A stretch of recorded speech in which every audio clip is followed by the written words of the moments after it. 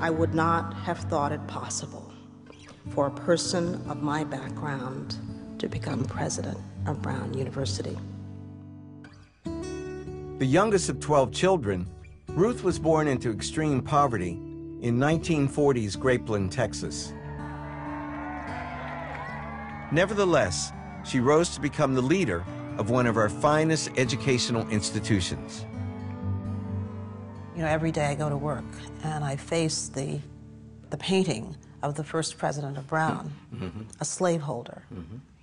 And I think the power in the fact that I face the slaveholder as a descendant of slaves is just as it ought to be. Because in that march of history, all these things happen.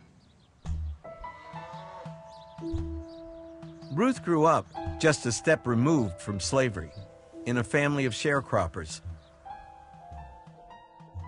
This was the notorious system under which farmers picked cotton and lived on someone else's land in return for a share of the profits.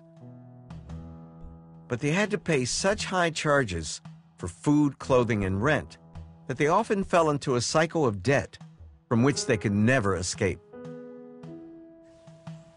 Almost every aspect of Ruth's childhood revolved around the cotton plantation where her family worked and lived. And there were hundreds of families living on it. It was that vast. Village within a village. A village within a village. And it was a really hard scrabble life. And when I think about it now, do you know what my sisters and brothers and I took for lunch when we went to school? What?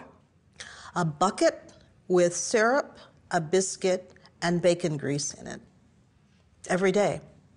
Most of my older siblings who were in Grapeland didn't finish school because they had to work in the cotton fields. What did you want to be when you grew up? Oh, my goodness. I could not have had any aspiration other than to follow in the footsteps of my parents.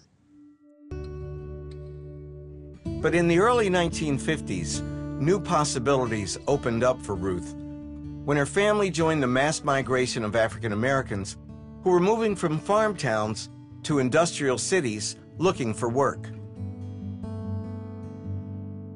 For Ruth's family, that meant Houston's all-black Fifth Ward, and it was here that her lifelong passion for education took root. That move to Houston changed my life because the city required us to go to school every day, and that sort of saved things for me. Ruth and her brothers, Clarence and Wilfred Stubblefield, wanted to take us back to Grapeland, to show us the farm where their family had once worked as sharecroppers. Okay. This is Ruth's first trip back since her childhood. It was hard labor for adults, and naturally it was incredible labor for children to do.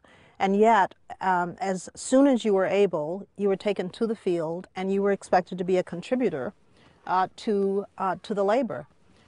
We would get up around 5:30, and we would either chop cotton or pick cotton for the duration of the day, and then we would come back home. You had to have as many hands on deck as possible because you had to bring in as much of the crop as you could in order to make a subsistence living. This farm was a self-contained colored world where Ruth's family almost never encountered white people. But on the rare occasion when they did go into Grapeland, they were forced strictly to follow the code of the Jim Crow South. From my earliest days, I was aware that there were certain ways of behaving that were essential to surviving in that environment. Don't ever talk back to a white person, okay? If you're on the sidewalk and you meet a white person, step off the sidewalk and let them pass. So we had a long list of things that we dared not do for fear of what might happen to us, because violence against blacks in those days was commonplace. So we were in this vice.